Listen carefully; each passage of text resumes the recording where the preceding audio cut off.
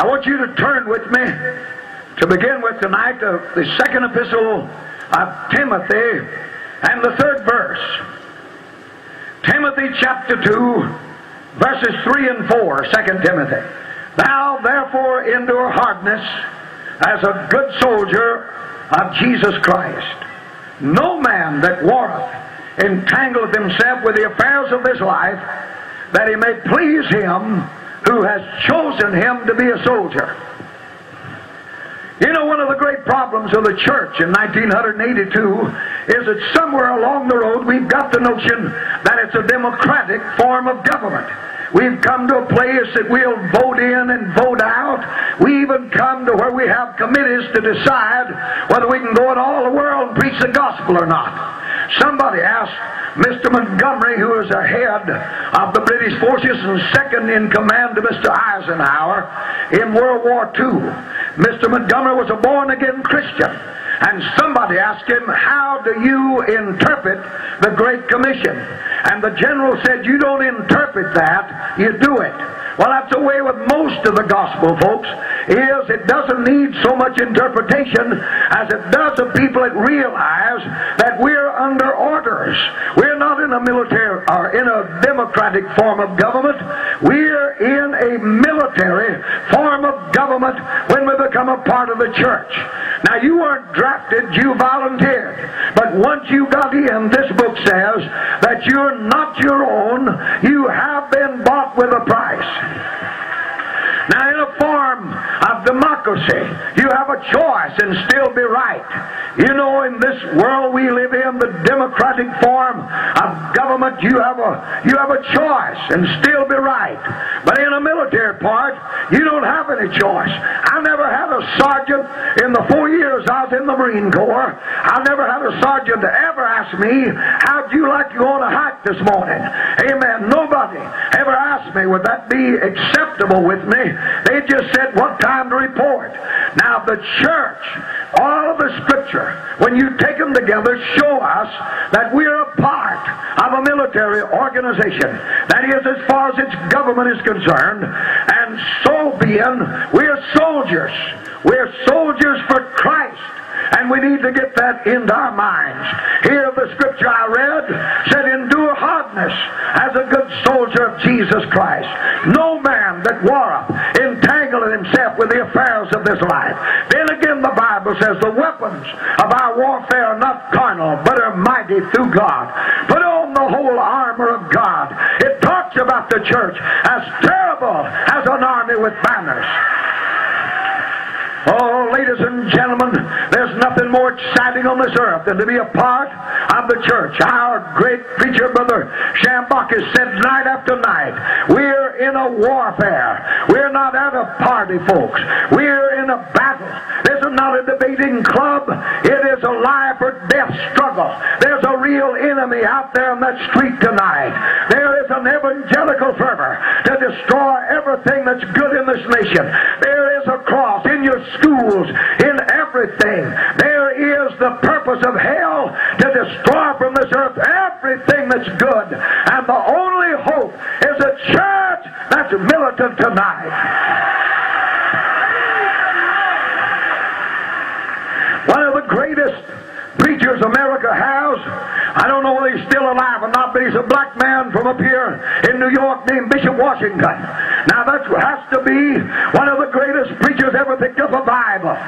My wife and I was driving through this country about 11:30 one night listening to XEG when the great preacher came on. Brother Bishop, he began to address himself to Lyndon Johnson. He is president then, and he said, Mr. Johnson, or Mr. President, if you got time to listen to a man that knows, then listen to this man of God.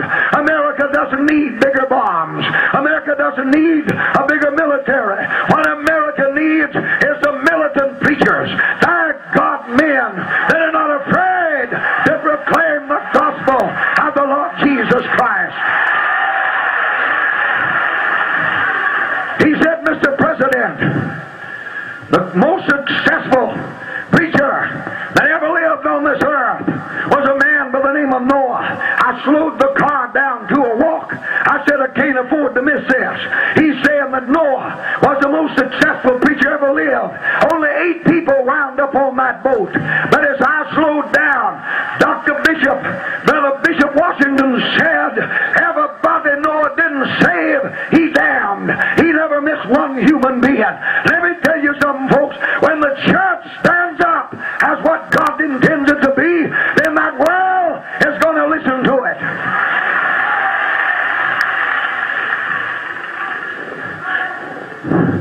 Men listen to what they can't control. Men listen to what they're afraid of. That's the reason that hippie crowd has disturbed the nation, throwing their garbage cans in our streets.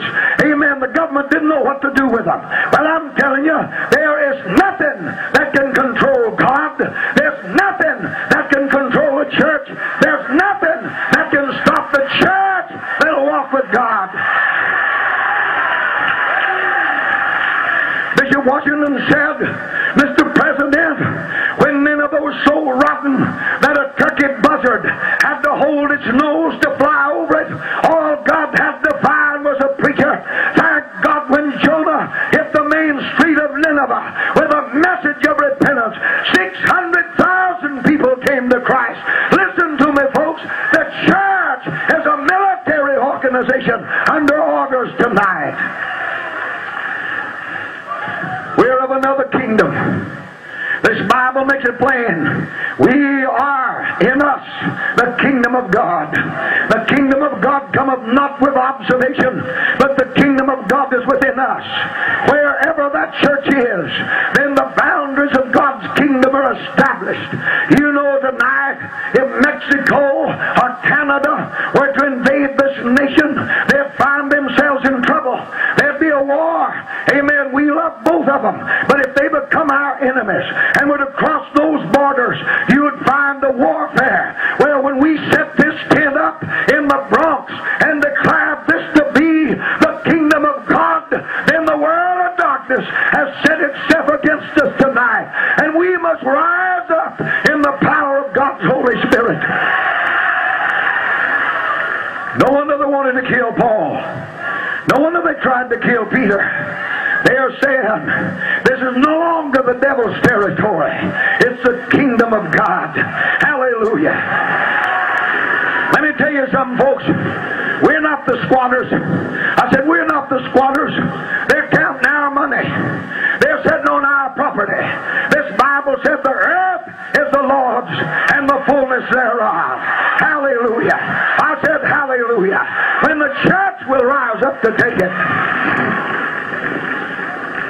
We're in a war tonight. We're soldiers. And Paul told Timothy, you got to learn to endure hardness as a real soldier. A lot of the theology you hear preached today is a cheap grace sold on the marketplace of religion. They'll try to tell you that if you got any problems, it just means you're out the will of God. I'm here to tell you, if you're not having problems, you're outside the will of God.